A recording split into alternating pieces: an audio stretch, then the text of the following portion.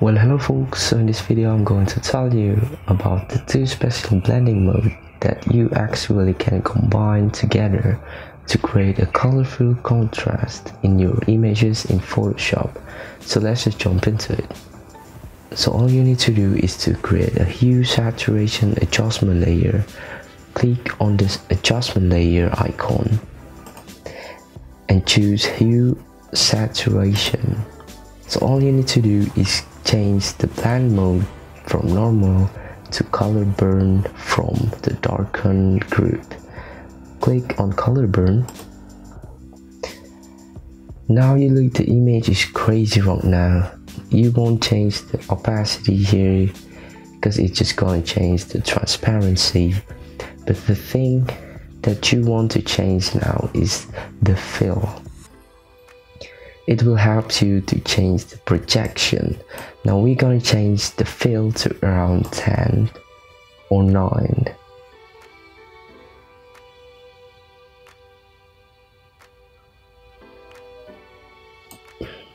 Okay. Next you need to make one more adjustment layer, hue saturation. But now you want to change the blending mode to color dodge in lighten group, and now it's brightening your image. Then change the fill again to around 10 or 9.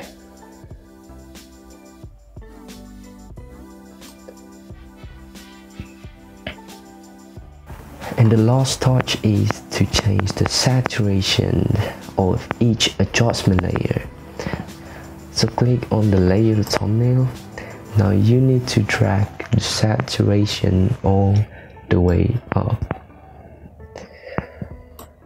So if you look clearly, the color of your picture is popping up.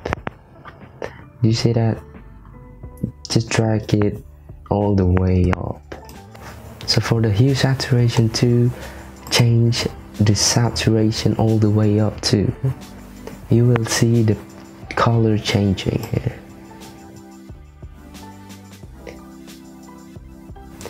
You see the color here changes. So the color pops up when you change the saturation all the way up. So this is the secret of how you use color dodge and color burn at the same time. It will make your image have a colorful contrast. So we'll see the difference. We're gonna make one layer, gonna apply image. So this is gonna make all your edits into one layer. So now you will see the difference. This is the before, this is the after. Real beautiful, right? And we're done here. Make as creative as you can.